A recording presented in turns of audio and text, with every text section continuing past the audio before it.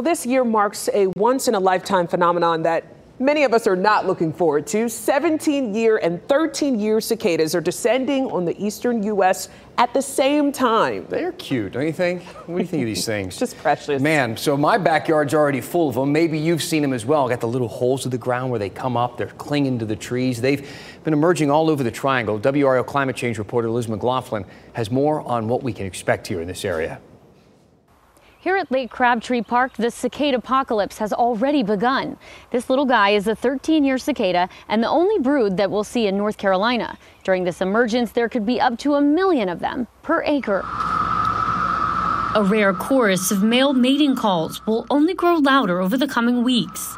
If you're standing right beside them, can get up close to 100 decibels. That's about as noisy as a lawnmower. A celebration of sorts after the insects have fed on tree roots underground for 13 years. It's going to be pretty deafening for about a month. Clyde Sorensen is an entomologist at NC State who studies the unique insects and says they're emerging earlier in the year. Where we typically would expect to see them, peak in mid-May, now we may see them peak in early May. Cicadas emerge when the soil temperature reaches 64 degrees. If that environment warms up, we might expect their development to accelerate. But it's possible that we might see some populations kind of truncating their life cycle to 11 years. The 13 and 17-year cicadas will descend across 17 states. 16 counties in North Carolina are expected to see the 13-year species, from north of Rocky Mount all the way to Charlotte. And so that's what a lot of folks might see first, is these skins that this one is currently climbing out of. They might look strange,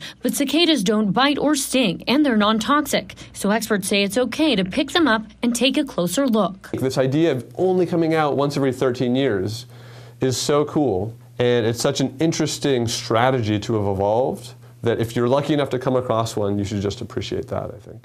You can download an app like Cicada Safari to see where they're popping up and upload photos. If you're bug averse, you might want to avoid wooded areas for the next couple of weeks. But remember, these little guys are harmless, and you won't get to see them again until 2037.